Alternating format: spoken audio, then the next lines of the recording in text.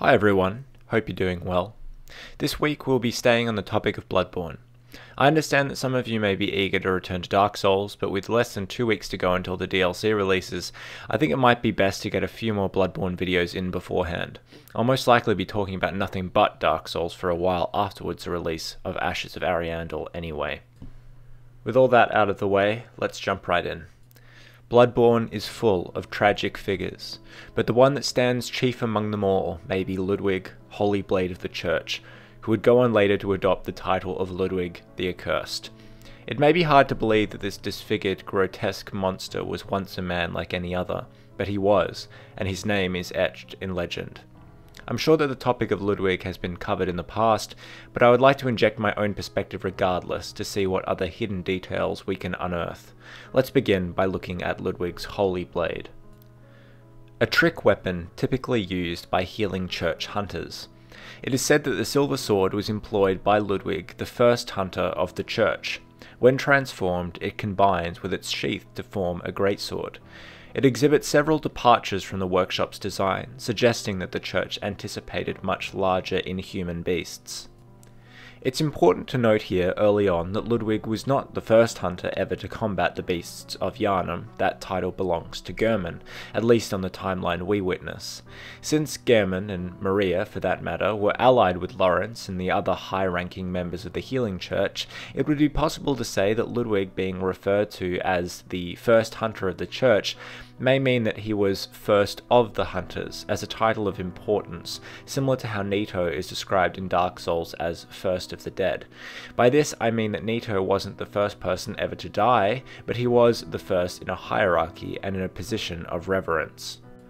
However, it is also possible, and more likely, that he was the first officially recognized hunter of the church, while all others beforehand were more discreet and not known by the population of Yharnam. I argue this because of Gehrman never really being mentioned outside of the hunter's dream, and the abandoned workshop being made semi-inaccessible after the construction of the Healing Church workshop. Ludwig would become the hero to the people for a time, while Gehrman, the true progenitor of the hunters, would fall into relative anonymity. Most interestingly, the description of the sword mentions that the church anticipated much larger inhuman beasts. This is more fuel to the fire in terms of understanding the Healing Church as a mostly dishonest institution. Clearly they chose not to make it public knowledge that beasts like mad dogs and werewolves would eventually evolve into much more dangerous monsters. To an extension, we can assume that Ludwig knew this as well, which could be considered as abetting the deception of the Healing Church. Despite this, we can learn later that Ludwig was deceived himself in a cruel turn of events that would lead to his downfall. The description of the Sword Hunter badge reads, one of the badges crafted by the Healing Church. The silver sword is a symbol of a church hunter. Ludwig was the first of many Healing Church hunters to come, many of whom were clerics. As it was, clerics transformed into the most hideous beasts. This tells us that Ludwig may have volunteered to be a hunter of beasts, or was perhaps noticed beforehand for his combat experience. He may come from a family of warriors as well, but we will investigate that a bit later. What is not confirmed here, however, is whether Ludwig was a cleric of the Healing Church prior to being a hunter. Just because many of the hunters to come after Ludwig were clerics doesn't make Ludwig himself one. If he were, however, that would make his origins all the more interesting, as many clerics may have originated as Bergenworth scholars originally, as they continue the same work just to a more extreme extent. The line regarding the fact that clerics transformed into the most hideous beasts is interesting. Cleric is a term that can be applied to almost any member of the Healing Church, with the most important ones being a part of the choir, those who would act as a guiding hand of the church in Lawrence's absence. Lawrence himself, who is described as a vicar, transforms into a fiery version of a cleric beast. Could Ludwig then be considered a cleric beast himself? Perhaps. The question as to why clerics were the ones who turned into the largest and most dangerous beasts is up for debate. Their constant proximity and usage of the old blood could be a contributing factor. One detail that I'd like to bring up, something that I touched on in my investigation of the Thumerians, is the topic of curses and how they relate to Ludwig.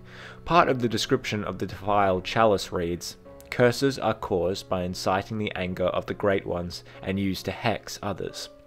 The title of Ludwig the Accursed made me think that possibly Ludwig's beastly appearance and curse was one bestowed by the Great Ones after he angered them, possibly in relation to the Holy Moonlight Blade or by his association with the Healing Church.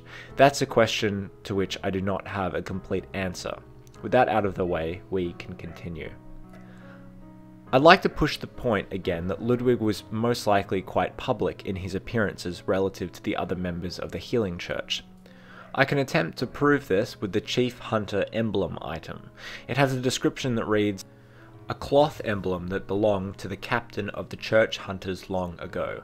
Opens the main gate that leads to the round plaza of the great cathedral. The main gate is shut tight on nights of the hunt and could only be opened from the other side with this emblem. In other words, the captain's return and this emblem determined the end of the hunt." I've spoken before on the possibility of the Great Cathedral Plaza and the surrounding dwellings being of a high social class, and therefore also worthy of having the best protection during hunts in the eyes of the Healing Church.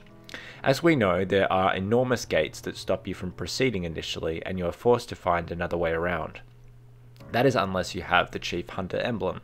The description mentions a captain of the church hunters. While captain is a rank that is more often associated with military personnel rather than church clergymen, I believe that the closest example of a captain that we know is Ludwig, seeing as he trained church hunters himself and was the leader of his own elite unit, the Holy Blades. If we can assume that Ludwig was this mentioned captain, then I'd like you to visualize him, clothes and swords spattered in blood, moving up the stairs of the cathedral ward, waving the Hunter Chief emblem. This would let the resident Yharnamites know that the beasts had been driven off in another hunt, and they were safe again. They owed their lives to this man. As well as protecting the population of Yharnam, Ludwig made efforts so they could defend themselves as well. The description of the Yharnam hunter attire reads, "Ludwig, the first hunter of the Healing Church, once recruited Yharnamites to serve as hunters. This hunter's attire was made for new recruits and has excellent straightforward defense."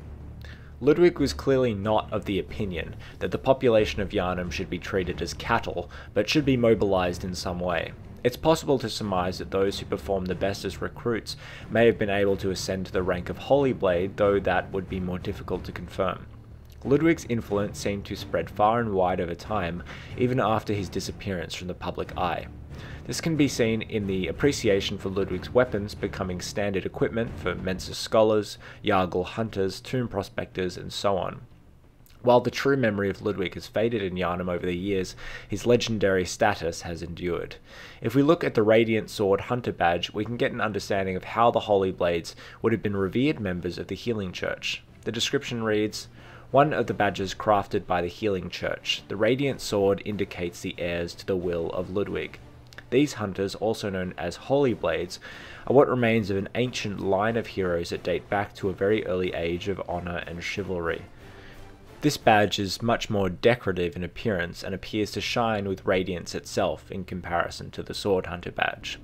What is interesting about this description is that it refers to the Holy Blades as the remnants of a much older line of warriors that come from a time of honor and chivalry.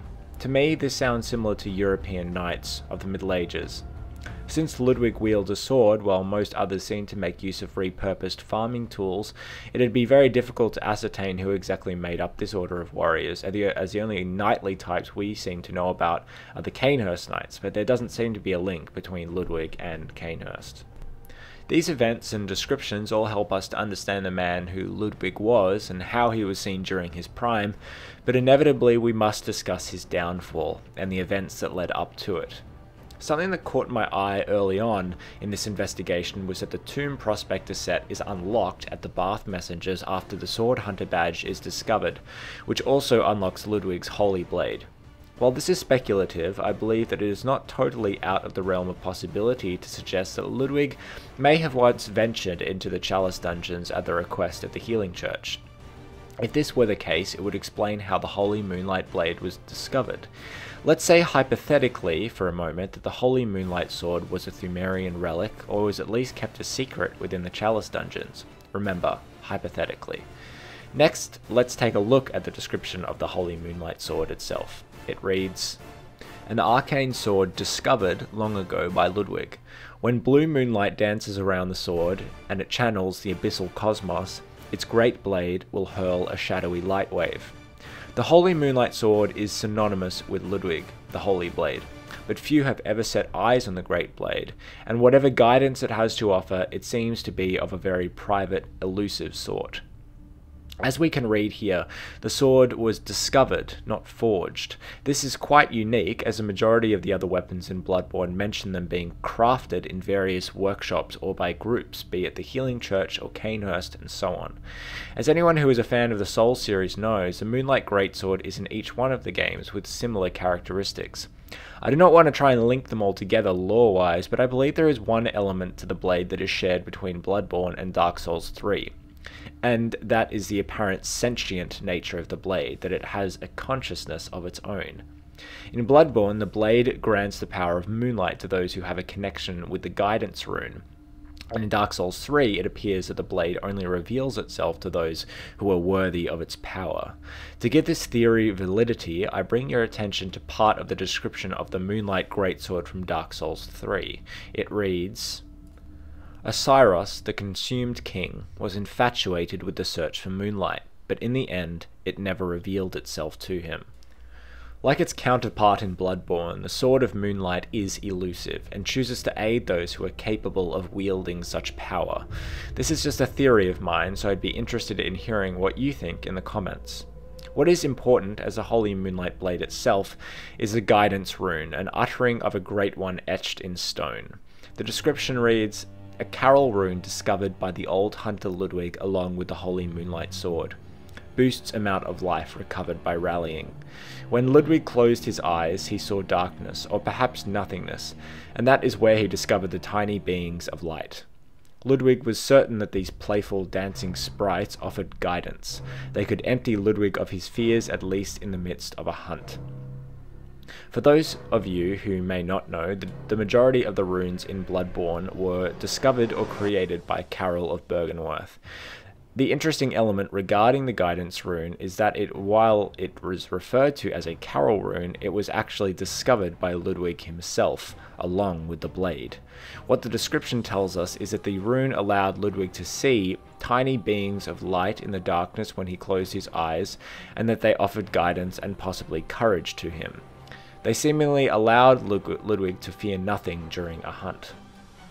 Since the rune boosts rallying potential, it makes sense, as Ludwig would have been able to move back into battle quickly if he were wounded. Interestingly, a carrion crow drops a weaker version of the guidance rune at the top level of the research hall. In the guidebooks for the game, it is said that there is a third, more powerful guidance rune, but to my knowledge this one has never been found, and may be a light joke to the players that we are not worthy to view the private elusive sprites that Ludwig so revered. Whatever the case, these additions to Ludwig's already powerful arsenal would have no doubt allowed him to fight harder and longer, vanquishing beasts of any size. However, as we know, the hunter's nightmare is a purgatory for blood-drunk hunters, and has trapped normal hunters, executioners, and church hunters as well. Ludwig is found among them, in a pool of blood surrounded by corpses. Something I realized during this investigation is that Ludwig's boss area and the hunter's nightmare in general bear a fascinating resemblance to the third circle of hell, described in Dante Alighieri's Inferno, in a description of which I will read to you now. In the third circle, you'll find yourself amidst eternal rain, maledict, cold, and heavy. The gluttons are punished here, lying in the filthy mixture of shadows and of putrid water. Before you consumed in excess, you meet your fate beneath the cold, dirty rain, amidst the other souls that there lie unhappily in the stinking mud. Cerberus, a canine monster, cruel and uncouth, with 3 heads and red eyes, dwells in this level. He growls and tears at the damned with his teeth and claws. Seeing as we find the punished and undying remnants of men in a pool of blood, guarded by a multi-headed beast, in a world designed to punish the bloodthirsty, I believe this comparison is quite apt. In truth, however, Ludwig should perhaps be among the sufferers, as he is probably guilty of bloodthirstiness, just as much as any other hunter. Ludwig the Accursed rules this domain as a mindless monster, merged with the beastly physicality of a horse. It is interesting that Ludwig appears to have eyes lining the inside of his other neck, which harks back to something mentioned in the description of the 1/3 umbilical cord, specifically the concept of having eyes on the inside. Another interesting factor is that Ludwig's beastly form is that of a horse. Considering that most other beasts seem to have a wolf or canine-like appearance, Ludwig's is unique. I think it's worth noting that Yharnamites seem to have kept domesticated dogs as hunting companions, as well as hunters themselves, so perhaps Ludwig rode a horse during hunts, and his body fused with that of his noble steed. It's impossible to confirm, obviously, but I thought I'd put it out there nonetheless. Halfway through the fight with Ludwig, he collapses, and suddenly, briefly, his humanity returns to him as his eyes settle upon his former battle companion, the Moonlight Blade. It is then when we hear the voice of this once legendary warrior. Ah, you were at my side all along.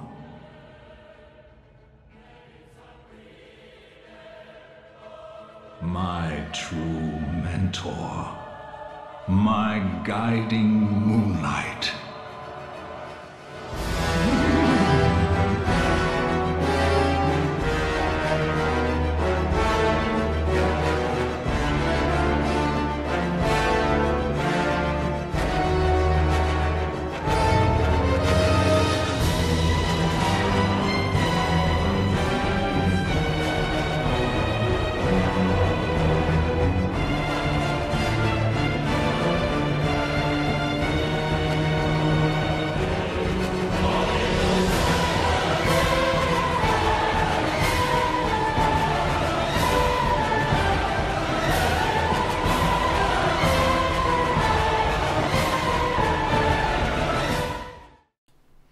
I just thought I'd let that play out just because of how amazing it is.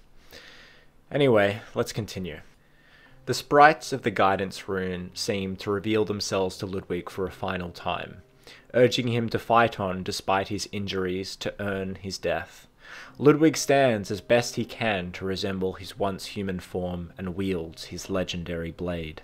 It is only now when we get a small insight into the man that Ludwig once was, a warrior that would inspire countless others to pick up arms against the beastly scourge.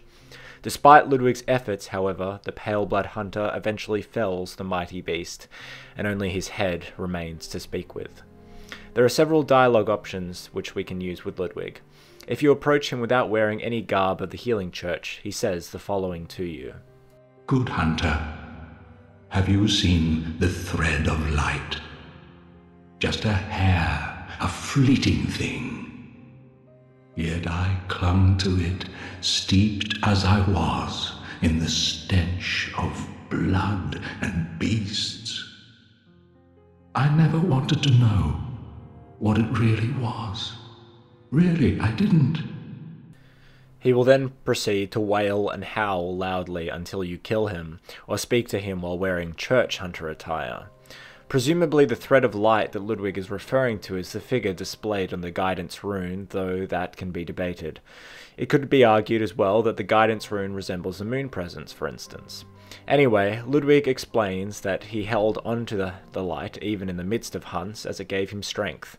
However, he also states that he was ignorant towards the true nature of the thread of light, implying that he did not know its true motivations, and as we will find out from Simon's dialogue, it may have led him astray, which we will get to shortly. Alternatively, if we speak to Ludwig while wearing some kind of Healing Church clothing, Ludwig greets us differently, saying, Tell me, good hunter of the church, have you seen the light? Are my church hunters the honorable Spartans? I hoped they would be. To me, this confirms that Ludwig did not only recruit Healing Church hunters, but also trained them as well. Not only did he train them, but he also hoped that they would be proud warriors, not just distractions and fodder for the beasts. This separates Ludwig quite distinctly from the other Healing Church operatives, who seem to be more self-interested, or rather more interested in the greater good. You have the option to answer Ludwig with a yes or no in regard to his question regarding his honourable Spartans. He states the following if you tell him yes. Ah, good. That is a relief. To know I did not suffer such denigration for nothing. Thank you kindly. Now I may sleep in peace. Even in this darkest of nights, I see the moonlight. Denigration means to speak damagely of someone, so from this we can surmise that perhaps Ludwig was criticised by his fellow hunters or by members of the healing church for his methods, or perhaps his emerging beasthood. I say this because of what Ludwig says if you tell him that his hunters were not honourable. He then states, Oh my! Just as I feared. Then a beast-possessed degenerate was I, as my detractors made eminently clear.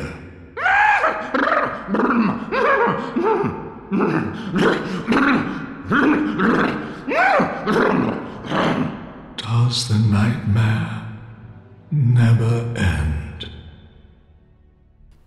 This dialogue helps us understand that Ludwig may have begun his transformation into a beast before he ceased being a hunter. If Ludwig had detractors, essentially critics, then some sort of order must have still been present to be criticized.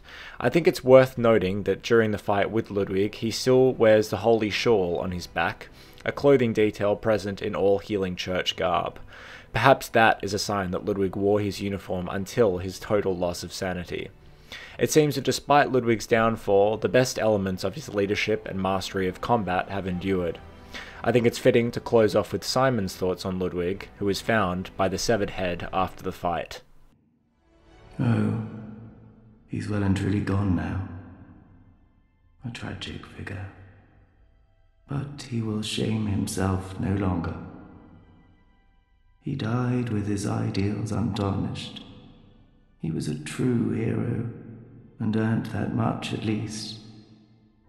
Here, this is Ludwig's guiding light, the blinding thread that led and misled that consummate hero, a poor brute. I think that will do us for this week. I found Ludwig a fascinating character to investigate, and I hope you enjoyed this video. For those Dark Souls fans out there, I have already been compiling my thoughts on the upcoming DLC so I can begin forming my thoughts quickly. If you're new to the channel, please consider subscribing as some great content will be released over the coming weeks. Until next time.